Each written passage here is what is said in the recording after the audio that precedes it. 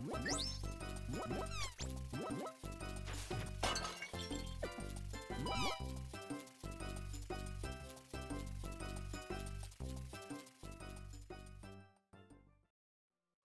there, friends. How's it going? I hope everybody's doing well. Sorry if it's been so long. Life has been tough recently, but I am pushing through. Today, I just want to bring you a really quick tip. It's not even really a tip or a trick. It's just this really silly thing you can do with our friend Kecleon here. What you're going to need for this is a pass scarf, so you can go ahead and take that and you can equip it right now. So let's give that to our Articuno right here. So all you need to do for this is stand on the Kecleon shop tile right next to Kecleon, then you just wait for an enemy to waltz on by. So take this nose pass here, and then all you need to do is wait for an attack to get passed off to Kecleon. Right now it seems like everything's getting thrown onto nose pass there.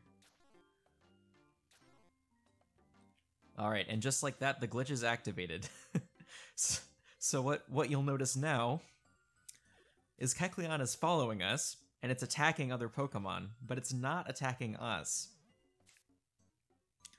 So what we've effectively done is we've just recruited Kecleon for a floor. We can still attack him, we can still damage him, but he will go on a frenzy on everything else other than us. So I'm pretty sure this is totally unintentional.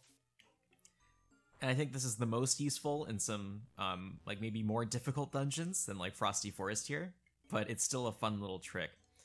You can still attack Kecleon, and he will, well actually, no you can't. I'm a liar. So you can't attack him like this, and he's kind of treated like a teammate of sorts. There are some situations where he will attack you though, so if I throw this Doom Seed at him, that'll probably piss him off a little bit. But I can't attack him back because he's not in his item stolen state, or whatever you want to call it.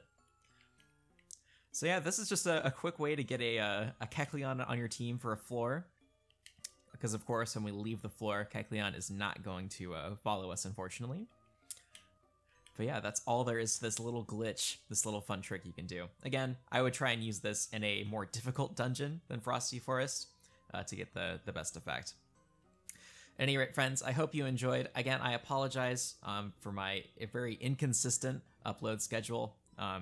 Having a full-time job during all of this has been soul-crushing, to say the least, so I appreciate the support. Thanks for sticking around, bearing with me here. Yep, have a great day, everybody. Hopefully I'll be able to stream in the near future. And of course, when the summer comes, I'll have time to make videos again more regularly. Have a good one, friends. See you next time.